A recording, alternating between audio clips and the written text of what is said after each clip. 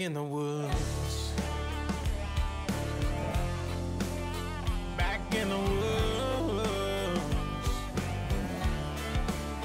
Back in the woods. Yeah. Yeah, yeah. Oh, way on back up in the woods.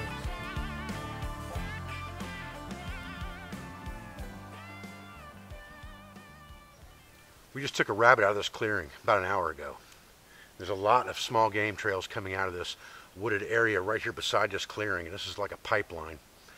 And there's brush all along here, heavy amounts of brush with small game trails coming in and out. So I think what we're going to do is we're going to take our snare stands and we're going to set up about a half dozen small game snares in here, see if we can test our luck.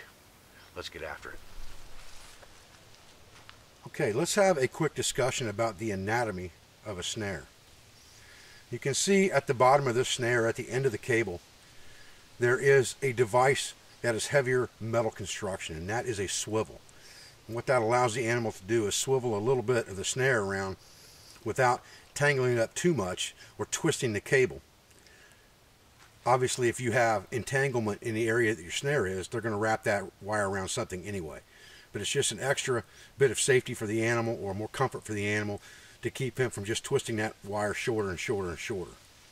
Above that, going around the cable, you have a black piece of rubber called a whammy, and that's simply a piece of rubber tubing that is over the top of the wire that's used to connect to your snare stand, as we discussed yesterday. You'll put that whammy on the snare stand, and it's basically a stabilizer to hold that snare wire in one place to pinch it so that you can make your loop as big or small as you need to. Below that, you have a locking device, which is basically an L-type bracket that, when pulled backwards, locks on itself so that it cannot come loose. In the state of Ohio, you also have to have what's called a deer lock on a snare, which would be another piece of metal within the snare loop, 2 inches from the lock, that is just wrapped around the cable and crimped down to keep that snare from closing any tighter than 2 inches in diameter. So you have to have that in some states as well, and that's called a deer lock. Looking at this snare, you can understand why they are effective. They are much more effective and much more robust than a snare made from something like picture wire or just regular wire. You can use regular wire snares, but they're not going to hold the animal as well as something with a locking device, something that you can easily adjust a loop on to make it more effective to catch the animal, and then a swiveling device that you can tie off to make it more comfortable on the animal until he chokes himself out. But normally you do not get neck catches in a snare. Everybody would like to think they're going to get a neck catch and the animal's going to choke himself out very quickly. The reality of that is you generally catch animals in the body, right back by the rear legs, and they're alive when you get there. Now that can be advantageous or disadvantageous depending on the animal you're snaring, but remember, live food never spoils.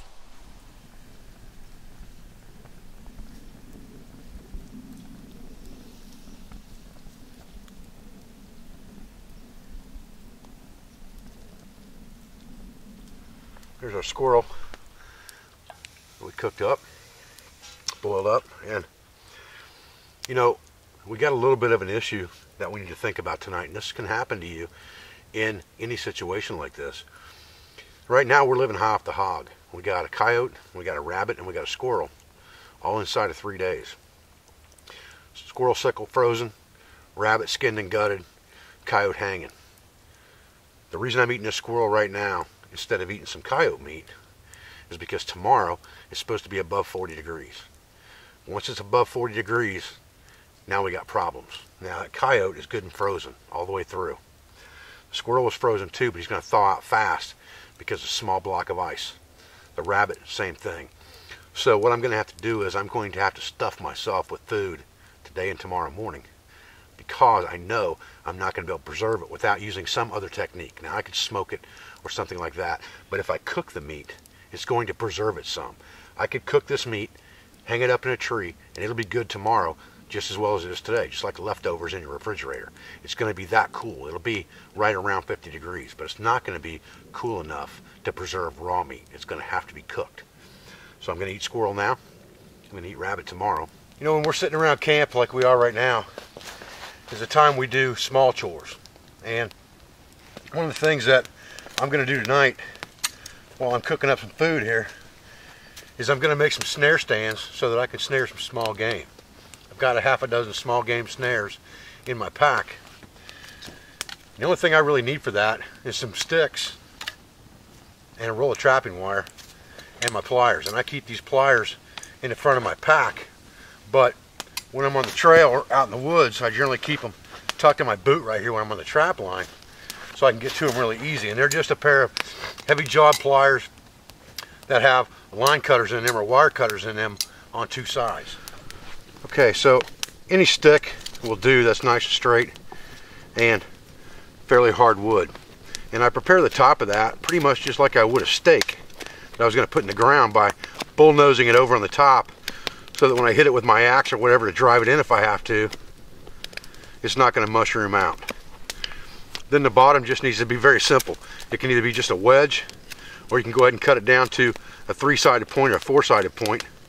Doesn't matter. You're just going to put that in the ground anyway. Okay, this is all we need. Now,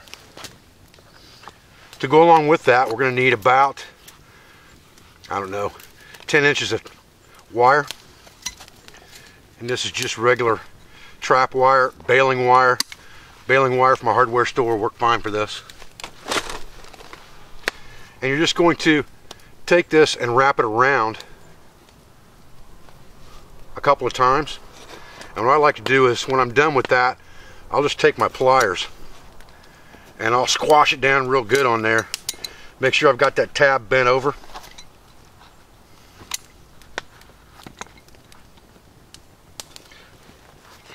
And just crimp it real good on there, just like that. So when I'm done, I want something that looks like this. Now the next step in this, to complete this, is just to take a turn. And I usually go the width of my plier jaws and take a turn, just like this, and bring that down. And that's where my whammy is going to go, is on that. And then I'll crimp that down on top of my whammy.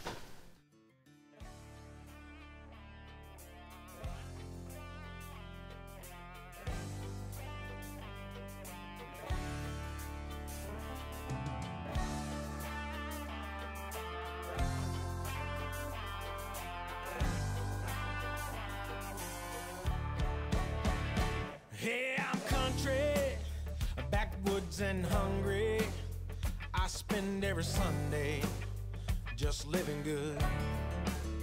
Might do a little fishing, a little hunting on the weekend. With a bow I'll be sneaking back in the woods. A little bit crazy, every now and then maybe. Like to kick off my boots and get lazy, but I'm living good, yeah. Hey, I'm living good. Just a redneck Robin Hood. Hey, I'm living good. Back in the woods.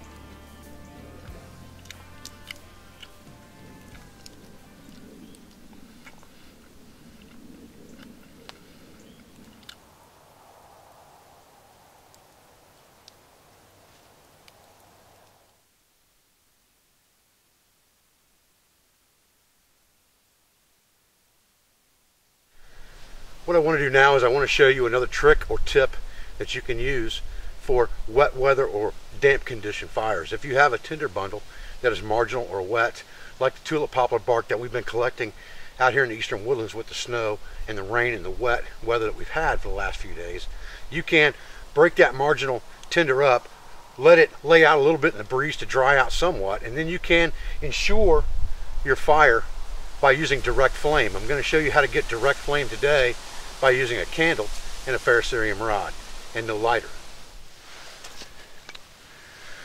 We have a candle here that's already been on fire, so the wick is charred. That is now charred material. We can take advantage of that to light this candle from our ferrocerium rod, but there's a little bit of a trick that we need to understand. So what we're going to do is we're we're going to set our candle aside for a minute. We're going to take the back of our knife and we're just going to start to slowly scrape shavings off of this rod in a small pile right here on the log. And it does not have to be a large pile by any means. Remember not to scrape this fast enough to get sparks. You're only trying to remove material, and that's another advantage that you have with a very sharp spine on your knife, is that ease of removing material. And now we'll take this material and we'll gather it up somewhat, the best we can, into a smaller pile.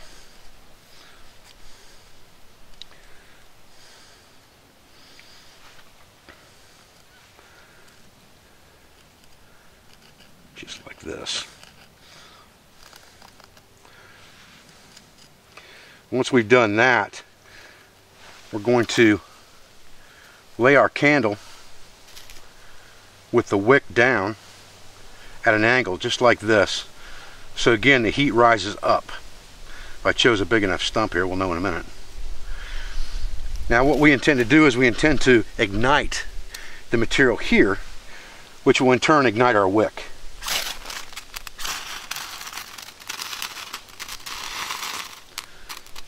Then when our candle's lit, we can then put this into our fire.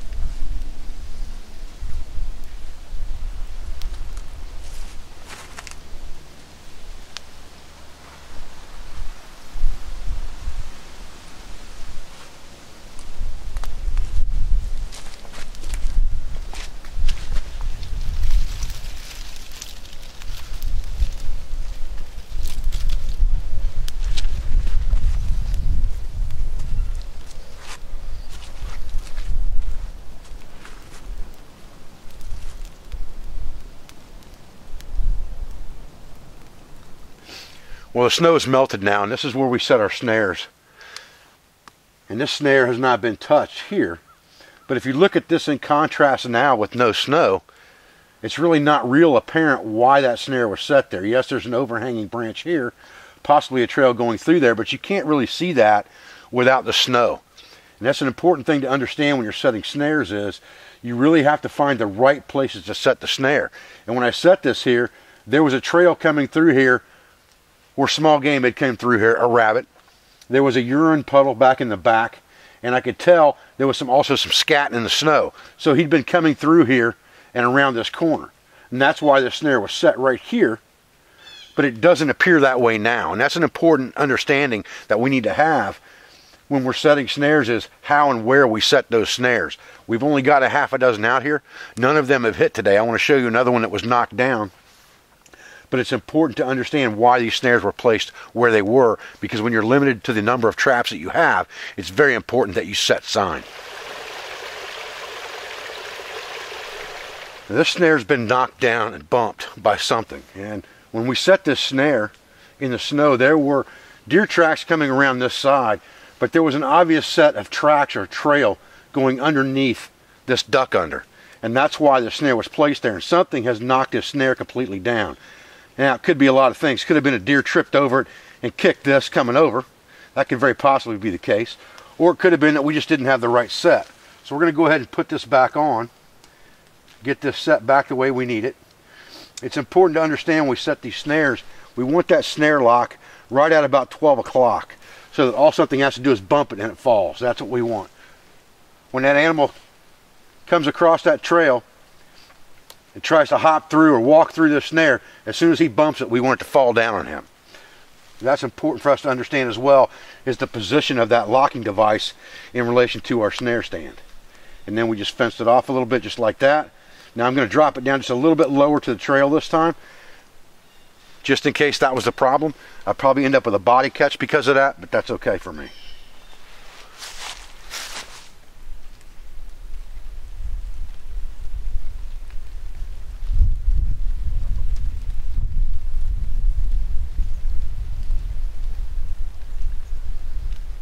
I'm sitting here today in a makeshift blind, right down on the water's edge. Got a pond off to the left of me here, creek bed running up in front of me, and off to the right I have woods in back of me, and there's woods across this creek as well. Lots of game trails coming in and out of here, lots of areas for birds to fly in. This is the reality of trying to sustain yourself in meat sources off the land. You constantly have to be on the hunt, you constantly have to be trapping, you constantly have to be looking for those available meat sources. They're not going to come to you other than coming to your traps. But you still got to get out and check those traps no matter what the weather is. That goes back to the gear that you own, the gear that you use. If you plan to be out in this stuff a lot, you've got to have the best quality gear that you can get, because that stuff has to be durable. It has to be long lasting, and it has to be what's going to protect your core temperature no matter what the weather is. We got about 38, 39 degrees and sleet right now. A mixture of rain and sleet. Rained all night last night. It's supposed to turn to snow later on today. So what was snow a couple days ago is now gone. A fresh coat of snow is going to be coming in. That's going to be good for the tracking, good for the trapping, but it just makes life a hassle, because now to collect water sources you're going to have to go to areas that have lots of runoff. There's no more snow. So now you're either collecting rain or you're going to collect runoff water from these creeks, in which case now you're going to need to start boiling your water again.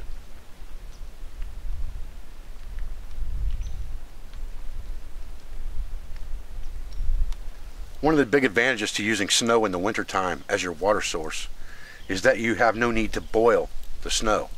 You need only melt the snow to give you potable water. It's just like collecting rain, except it's in frozen form.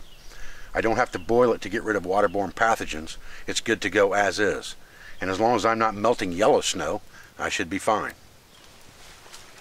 Well, folks, I'm Dave Canterbury with Pathfinder TV. I appreciate you joining me out here for another episode today. We thank you for your subscriptions. We thank you for your views and your comments. I'll be back with another episode of Pathfinder TV just as soon as I can. Thanks, guys.